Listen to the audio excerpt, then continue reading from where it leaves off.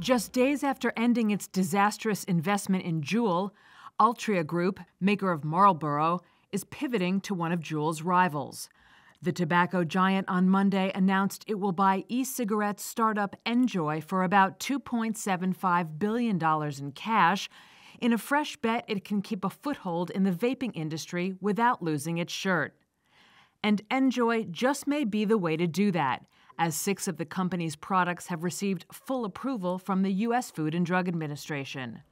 Juul, by comparison, is still seeking approval of its products and could therefore see its e-cigarettes pulled from shelves by the FDA as it briefly did last year.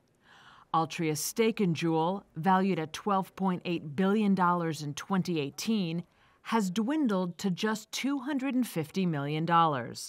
Last week, Altria essentially exited Juul by exchanging that investment for a stake in the vaping company's intellectual property.